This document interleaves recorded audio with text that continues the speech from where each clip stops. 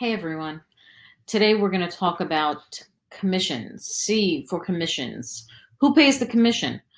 Um, the sellers or the buyers? Buyers seem to think that they pay it. Sellers definitely think that they pay the commission. When a house is listed, a seller will sign an agreement with the listing agent as to what commission they are going to pay. And that commission covers both the listing agent and the buyer's agent.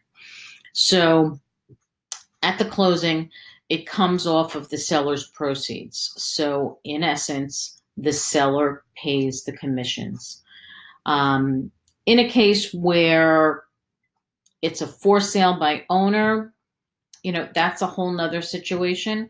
But buyers, you are working with a buyer's agent and the seller is paying the commission.